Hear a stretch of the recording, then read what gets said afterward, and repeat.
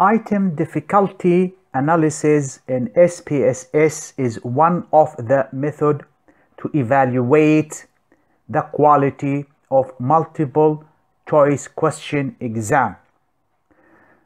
Item difficulty measures the proportion of students who answered the question correctly. Sometimes it is referred to as p-value, stands for proportion or percentage value. Item difficulty value range from 0 to 1. 0 means that no student had answered the question correctly. So the question is an extremely difficult one. And an item difficulty of a value of 1 indicates that all the students had answered the question correctly, and the question or the item is an extremely easy question. The way to calculate the item difficulty value is to count the number of students who answered the question correctly, divide that by the total number of students participating in the exam, and then multiply the product by 100 to get the percentage or proportion of the value for item difficulty. Here in this sheet of Excel, I have an exam result for 38 students answering 76 questions from question number 1 to question number 76. Those are multiple choice questions, and each question, the score for it was either 0 or 1. 0 indicates wrong answer, 1 means correct answer.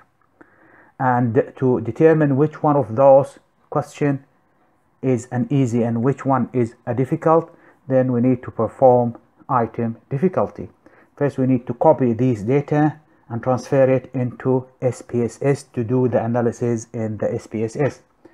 So to do that, click on the question number 1 and then drag and then scroll to the end toward question number 76. Hold 76, hold the shift key and click, and those questions from 1 to 76 are highlighted. Then click on shift together with control and with the arrow that's heading toward the bottom, and this will highlight the data that we want to transfer. Once these data are highlighted, right click and then select copy, and then transfer this into SPSS in a new window of data view. Click on this cell and then right click and then paste the data from Excel into SPSS. And here I'm going to do a few editing and modification. I'm going to delete the first row, and if we look at the variable view, we need to do some editing for the changing the type of the data and aligning the data and the measuring for the data, and also naming the variable. We'll start with the type. So since we have here a value of 0 or 1 or a score of 0 and 1 for each question, then we need to change this from a string into numeric. And the way to do that is you click on the cell here, 3 dots appear, click on them, and then a window appear here specifying what type of variable you want to select. So for this we're going for numeric. We click on OK, and we do the same for the rest and so on. So I've missed the first one, so I'm going to also change the type to numeric. And since once we started here, we can also select the cell and then copy, and then select the cells that we want to change the type, highlight them, then right click and then paste. All these cells has been changed to a numeric. Now for the align Again, you click in that line, 3 options appear. I'm going to make it center. For the second one also center. For the third one also center. And to make it faster, I'm going to copy the first one, highlight and select all the one that I want to change, and then paste to make them all center. And for measure, again, we're going to keep it as scale at this stage. Now for naming of the variables, they are all named from variable 1 to 76, and I'm going to change that naming. So if we highlight that column here, all the variable, and then click Control F for replace, find and replace, a window will appear for find and replace variable. And in the find, I'm going to type var 000, and then I'm going to replace anything with var variable 000 with q for question.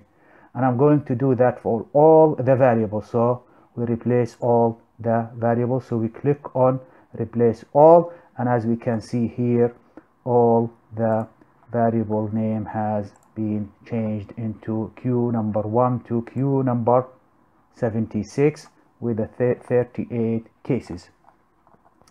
Now we are ready to do item difficulty analysis straight away.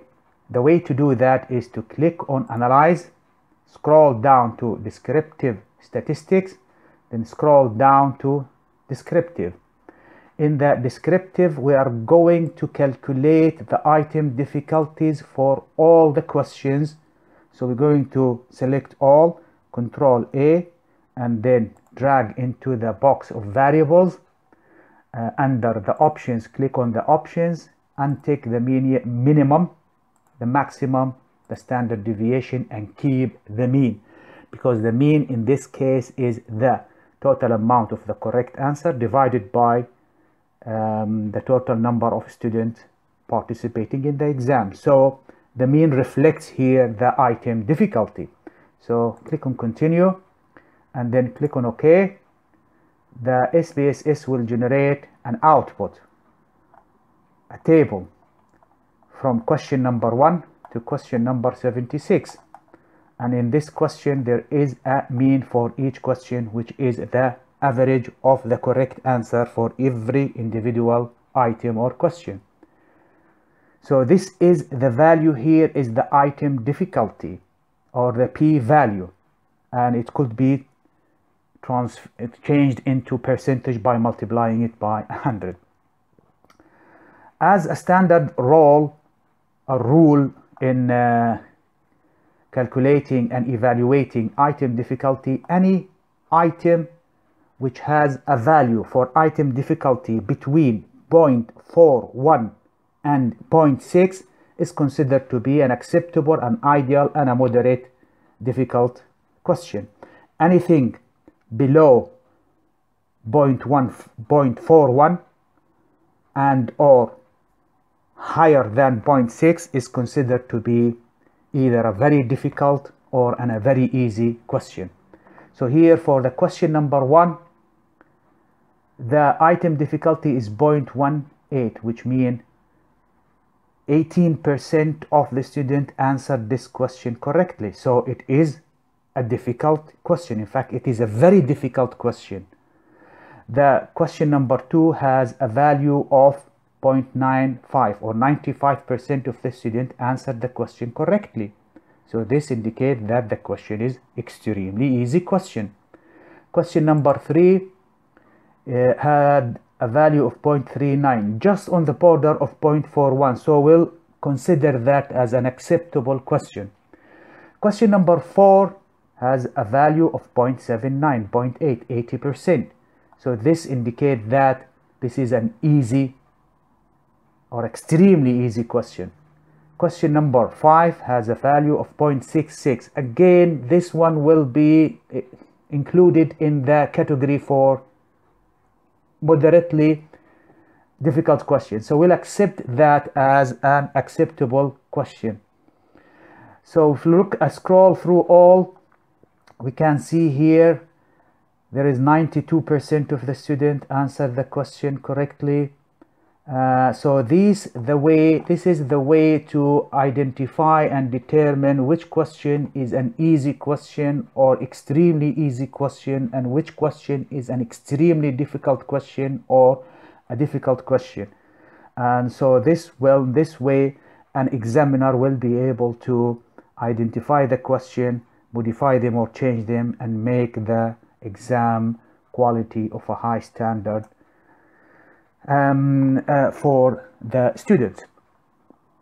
And to transfer this table, I'm going to export this table into Excel and save it as an Excel file. And the way to do that is to click on the table as it's highlighted in yellow, and then right click on it, and there is a function for export. Click on that export, and I'm going to export that table into Excel, which is 2007 and higher, and I'm going to save that in the folder for YouTube under exam questions, and I'm going to save it here as item difficulty. Choose the item difficulty here and save.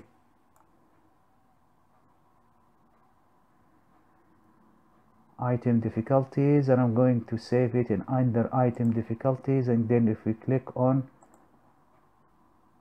item difficulty and save it here, and then we made sure that this box for open the containing folder is ticked on. If we click on OK, again it will be exported and the file is saved in item difficulty in the folder.